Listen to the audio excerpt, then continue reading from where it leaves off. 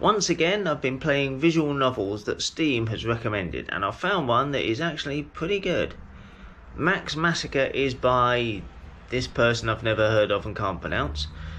This is set in your standard fantasy village in the forest somewhere, where the inhabitants keep themselves busy fighting off monsters.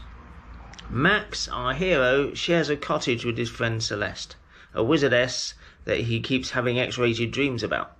Max is unpopular with the rest of the village. So, will he and Celeste eventually find love and live happily ever after? Will Max manage to win over the rest of the village and become the big hero? You can find out in no short order by playing this yourself. It only lasts about an hour. Despite the length, it does a fairly good job of establishing character and setting. The art is pretty good, even the music is good.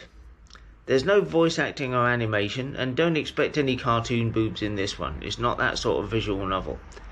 There are 2 endings with only one choice, which reminded me of Life is Strange for reasons that will become apparent if you play this.